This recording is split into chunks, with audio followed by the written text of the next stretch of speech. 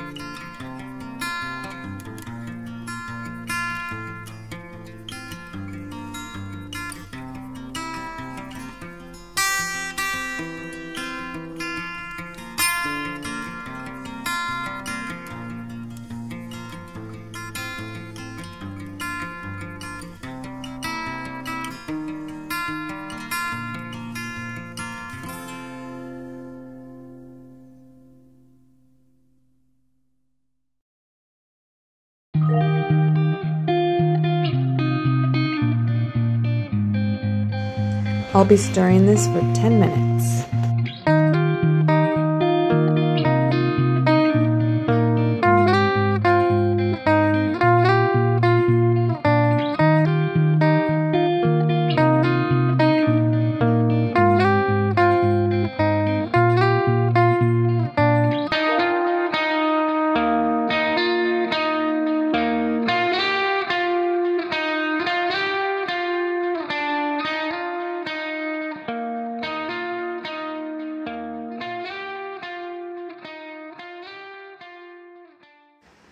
Right now I'm basically working on taking all the way that I can out. And as you can see, it's fast forwarded. It's going pretty fast here. But once I get as much whey as I can out, then I'll add the same amount of water back to this. And the water is actually going to be 110 degrees. And you'll basically add that 110 degree water all the way up to that line, which was the original line of the milk.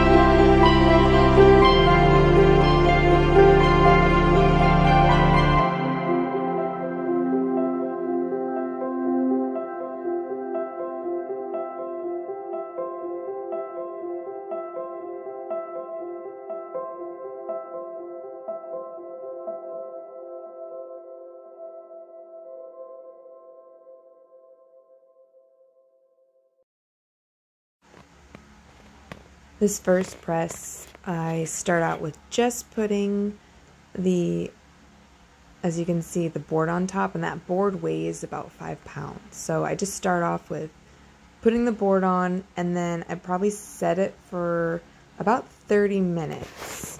And then after 30 minutes, as you can see, I take it off, and then I will flip. Yeah, I'll take the tops off. I'll flip them. And then you just kind of flip them over, put them back in, put the follower on top. Same thing with the other one. At this point, they're starting to become all formed together. It's fun to see them take shape. I had a little helper watching me the whole time while I was doing this. And then I'll put the top on. And I believe I get my 5 pounds and place it on there. So altogether, it's actually 10 pounds. So 5 pounds weight, and then the 5 of the board on top, so 10 pounds. And here we are again, taking it out and flipping it. There's a lot of flipping it here. Yes, it's starting to really look good after the second flip. Yeah, that one looks really good. All right, and I believe this is the one where I put the 10 pounds on top. Let's just wait and see. Ah, I was wrong. Okay, it's 5 pounds. I pressed it again. So 5 pound press. Aha, this is the 10 pound press. So as you can see, I pretty much flip it every hour to every 2 hours. The reason being is because if you wait, let's say you do it after 5 hours, sometimes that curd will stick to either your cheesecloth, or as you can see, my Gouda molds here, they come with, it's kind of like a cheesecloth built in. So anyways, the curd will stick to it and kind of pull apart. So that's why you have to do it pretty frequently.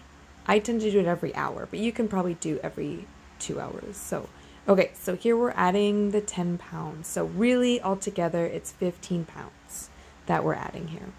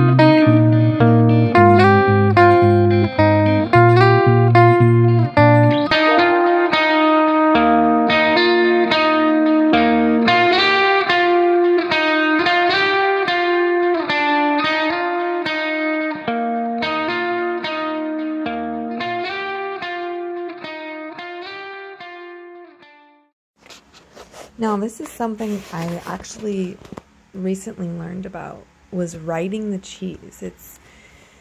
I always wondered how people got that uniform look in cheese. And basically all you do is you flip it and put it back in the forms, and you just leave it like that overnight. Pretty simple. And it comes out looking really nice. See, I just take my tray, I stick that on it, and you'll see I'll kind of put a little cover over it. Yep, there we go. Kind of keep it from getting any bugs or anything on it. Okay, yes, I put it in a brine, And if you guys don't know a brine solution, I'll include it in my post. The cool part about a brine is it floats when you put the cheese in. This cheese looks really nice. I'm really happy with how it turned out. And I'll put it in here for about 12 hours. That's how long I keep it in. About 6 hours per pound of cheese yield. And then here it is, all done. I take it out and put it on a mat and let it air dry, and I flip it multiple times every day. And it'll probably take about 3 to 4 days to be fully dry. And after that, I'll wax it and keep it in my cheese fridge at 55 degrees for about 2 months. And then it'll be all done. Enjoy.